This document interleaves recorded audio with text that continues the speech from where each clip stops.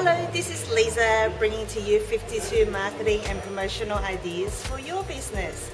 And today I am at the Garden Brasserie at Neutral Bay, and sitting next to me is one of the owners, Sebastian.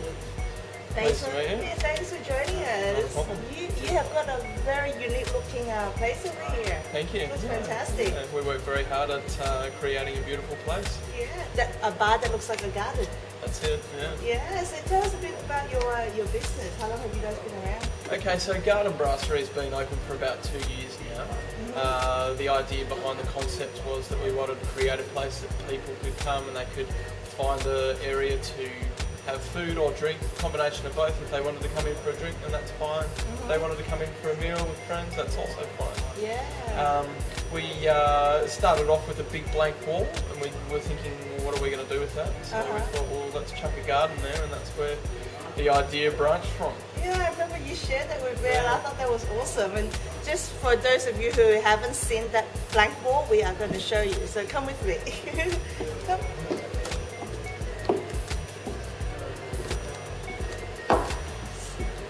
So, as you can see here, that wall was this big blank wall, and the whole theme came from there. So, pretty cool, hey?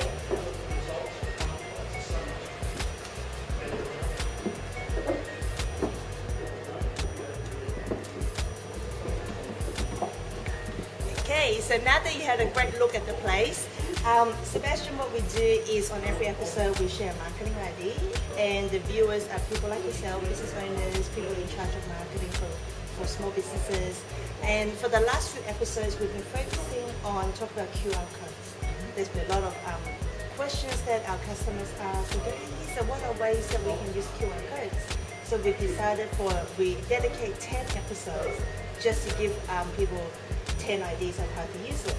So what we want to share today is about this code, right? So with this QR code, one of the things that you can do, very often people put QR codes in their website, in their own establishments, but what you can actually do is you can partner up with local businesses and put the code at their location. And what you want to do is you want to add something of value to that business owner to make it worthwhile for them to put the code there. So an idea how you can use this, for example, you guys have a bar, and people don't normally come and have one drink. If people come to have a few drinks, they're going to get some food, they're going to come with people.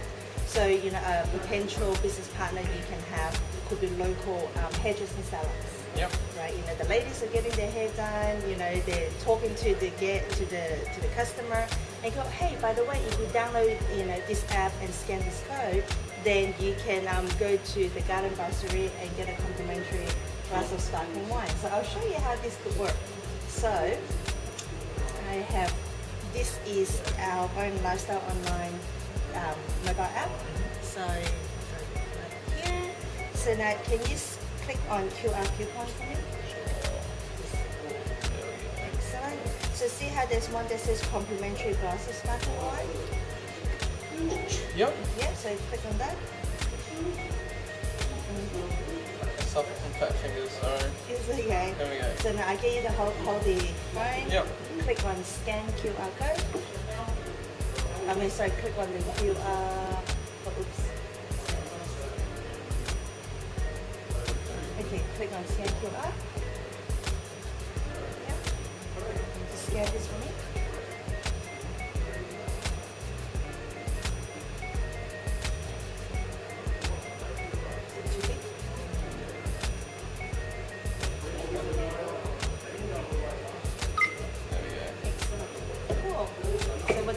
There. Okay, congratulations, you've unlocked a new coupon. Okay, or tell friends. Just okay, yeah? Okay, yeah. So now people who got their hair done can come in here and go, hey, I've got this. Yep. Sure, and they'll come here with a friend, and obviously going to spend more than just glass is sparkling Just wine. the complimentary, sure. Yeah, so using this code and putting it in partner businesses, you know, can potentially bring more businesses to you guys, you know. So that's one of another way that you can use a QR code is actually putting that code with your partner businesses rather than just yourself.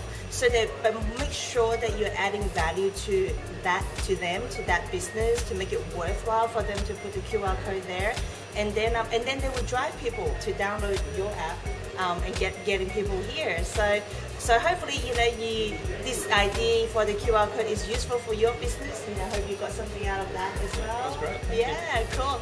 And if you want to get more marketing ideas, then stay tuned for other episodes. So, Sebastian, what we always do at the end of every episode is we invite our guests to share something funny, whether it's a joke or something that happened at their business.